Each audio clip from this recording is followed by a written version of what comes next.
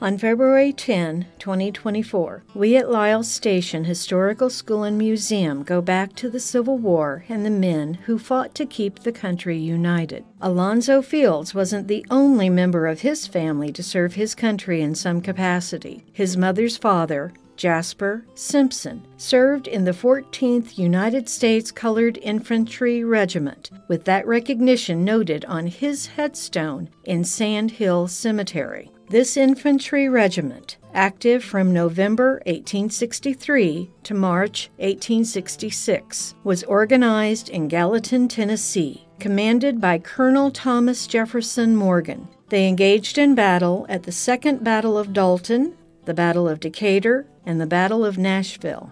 While the 14th Infantry took part in battle, many African American soldiers were relegated to non-combat duty, serving as cooks, laborers, and teamsters. Initially, they were not trusted with weapons, and when weapons were assigned, they were inferior to those assigned to white soldiers. As a whole, they suffered racial discrimination, were paid less than white soldiers, and faced enslavement or worse, execution at the hands of the Confederate Army if captured. In December, the Infantry Regiment contributed to the defeat of the Confederate Army of Tennessee, pursuing John Bell Hood's army across Tennessee. They fought side by side with white soldiers and died side by side with them. Following the battle at Dalton, Georgia, in August of 1864, as the men marched into town, Colonel Morgan wrote that the regiment of African American men was recognized by white soldiers as soldiers and their equals, writing, "After the fight, as we marched into town through a pouring rain, a white regiment standing at rest swung their hats and gave 3 rousing cheers for the 14th color." Colonel Morgan recorded their bravery and service in his book, Reminiscences of Service with Colored Troops in the Army of the Cumberland, 1863 to 1865, revealing, "Some of them had very noble ideas of manliness. I remember picturing to one bright-eyed fellow some of the hardships of camp life and campaigning, and receiving from him the cheerful reply, 'I know all about that.' I then said,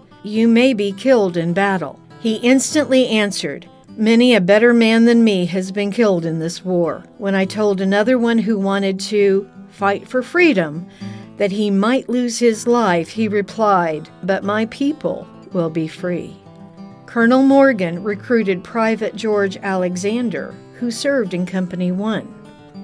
Many of the men who enlisted had been slaves, among them Sergeant Isaac Ike Dalton, who joined at age 18, and Corporal Abraham McGavock, who enlisted at age 24. These men were literally fighting for their freedom, as was Sergeant Charles Tyree, who enlisted in December of 1863 and fought in the Battle of Decatur, where he was wounded. The regiment, formed in Gallatin, Tennessee, included many local men from Williamson County, men who had been, for the most part, young farmers when they enlisted.